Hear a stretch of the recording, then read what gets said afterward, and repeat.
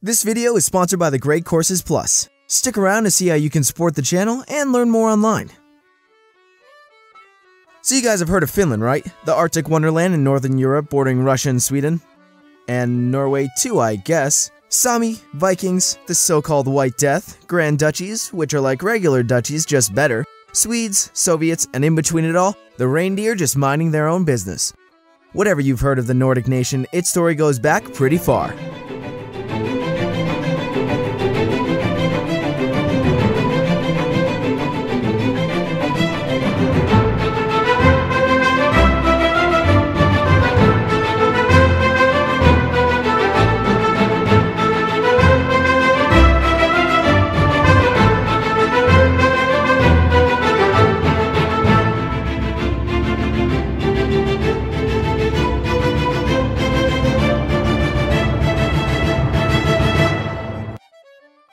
Finland is located right in the north of Europe, partly within the Arctic Circle.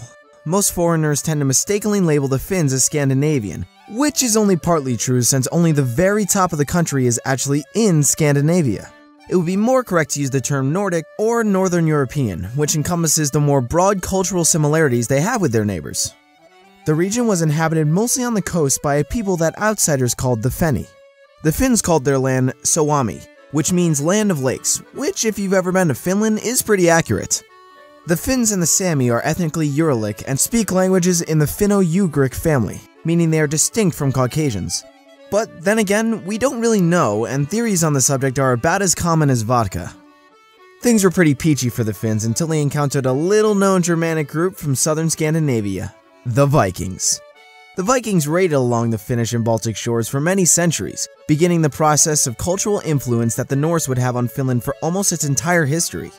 Norse people also arrived in Finland as traders and settlers, bringing with them culture, food, customs, and traditions. The Finns were never really united, but rather a group of small villages and farms with similar language and ancestry, so resistance was light at best. Norse settlement in Finland increased dramatically from the 9th to 12th centuries, mostly from modern-day Sweden and Denmark, which would begin the long-standing claim of the Scandinavian powers on the Finnish lands. The Scandinavian powers fought for control over much of the Proto-Finnic lands, including parts of Estonia. To make things worse, even the Russians from Novgorod got involved from time to time. But before anyone knew what was going on, the medieval ages rolled around, and crusading was the hot new fashion. The Northern Crusades between 1150 and 1293 saw the Swedes conquer vast amounts of Finnic land, laying the foundations for the Swedish Empire. In addition to land and dominance, the expanding kingdom had a lot of symbolic significance for the Swedes, who had been struggling for many years against the Danes, their main rivals, who had a bit of a head start on the whole empire-building business.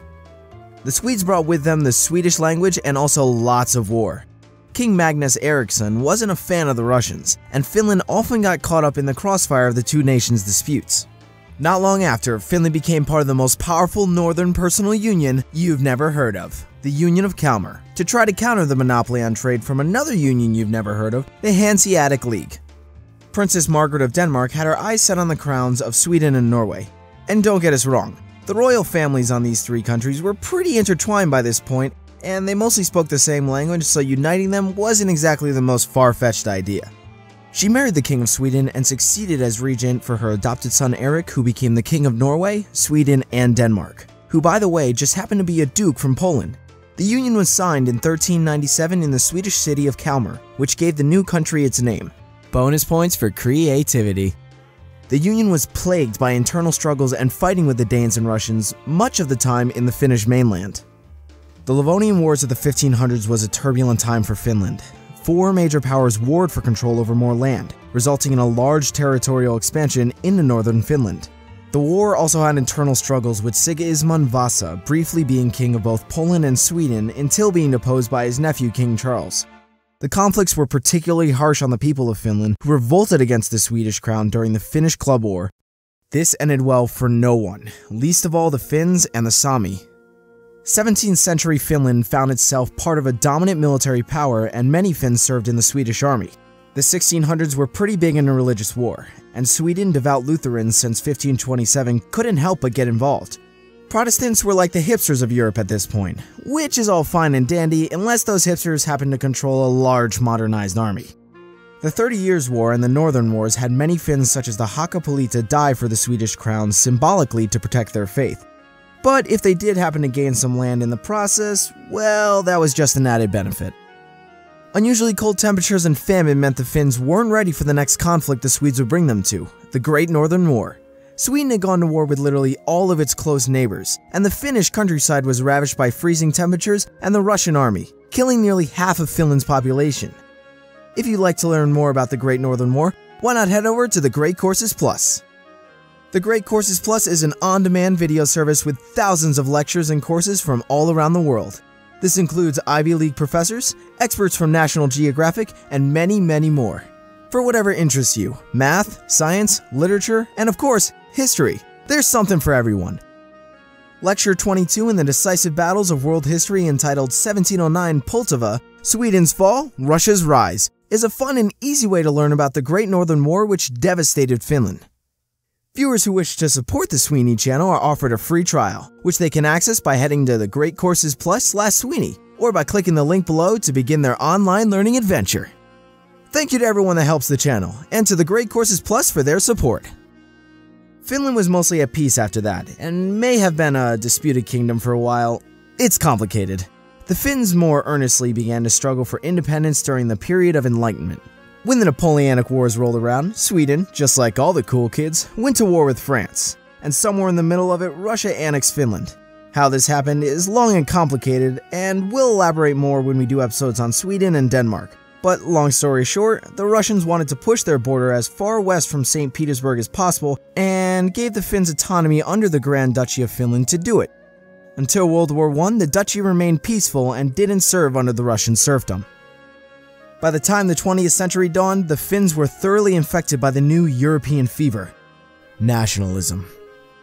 In 1917, during the First World War, Finland gained independence, but just like pretty much all of its European neighbors at the time, it became split on ideological divides, in this case, conservatives and socialists. And ideological divides very rarely didn't lead to civil war in those days. The Finnish Civil War ensued and the capitalists won, but that wouldn't be the end of socialism or other ideologies in Finland. The Second World War saw a major conflict in Finland. 2 months after the fall of Warsaw, the Soviet army invaded Finland. This proxy conflict is labeled the Winter War since most of the battles were fought in thick winter snow, making famous the Finnish ski troops, Molotov cocktails, and Simo Häyhä, the White Death. Häyhä was a Finnish marksman who had the highest confirmed kills more than any other sniper in history in a major war. The Soviets named him the White Death, since he blended into the snow and the men feared him to the point of paranoia. The Finns were loosely allied with Nazi Germany during their attacks on Russia, but only lasted until 1944 when the Finns went to war with Germany to expel them from the northern Lapland. Harsh war reparations were imposed on Finland in the post-war period by the USSR. However, this had a modernizing effect on the nation. They were largely optimistic after the war, having successfully defended their nation. Nationalism was high, and they remained free from absorption into the USSR, rather remaining a close trade ally, while strengthening its ties to Scandinavia as well. They were completely neutral during the Cold War and cooperated mostly with both sides. In 1952, they entered into the Nordic Union, with abrogations of passports, immigration, social welfare, and trade tariffs. Finland also shaped herself into the modern socialist welfare state it is today, with a government not unlike Sweden or Denmark. They joined the European Union in 1995 with Sweden and Austria, and 4 years later adopted the euro as their currency. The facilitation in trade and immigration boosted the economy and tourism. The economy is based on manufacturing, service delivery, and resource exports, and is highly ranked in information technology. Outsiders have frequently described Finland as a socialist utopia, which, while probably a little romanticized, they are currently ranked the 5th happiest country in the world. And who doesn't love happy reindeer? Well, we hope you enjoyed the Finland episode.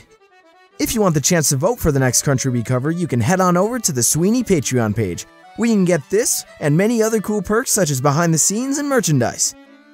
Don't forget to check out the Great Courses Plus. Until next time. Large and small nomadic tribes, the largest and most powerful of which are occasionally recorded for us by Western European scholars, who wrote about the dreadful Eastern heathens raiding their lands such as the Huns, Avars, and Bulgars. If you want to go back further, there were the Germanic Goth settlements before that, and Roman before that, and Greek before that, and Mammoths before that, but hell.